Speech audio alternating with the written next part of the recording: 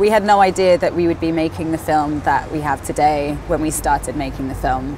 It was purely a workshop based, like let's see where creativity takes these kids, and then the story just started and exploded in our faces, and then what we have today is what happened.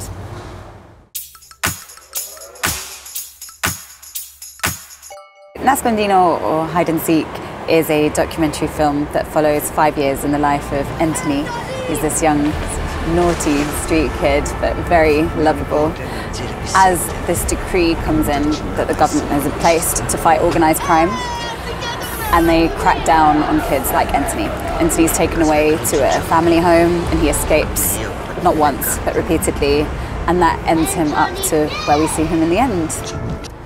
I knew I wanted to make a film about these difficult neighbourhoods of Naples.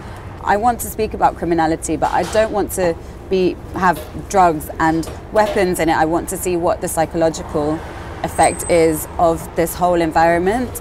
I want to understand why it's self-perpetuating, why the cycle just doesn't end without it being about drugs and weapons and just sensationalizing everything. Our film is very close and personal, very intimately shot, and obviously we had to create a lot of trust in our characters.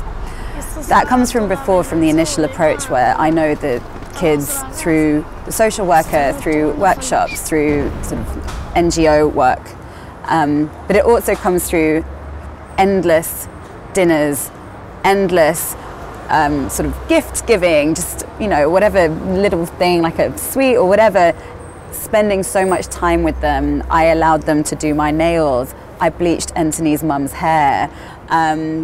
It took 6 years. They are family. They are definitely family. Natalia, who's Entoni's mother, when she watched it, she was crying from the first second. And at the end of the film, she just gave me the biggest hug and say, I've never felt so seen.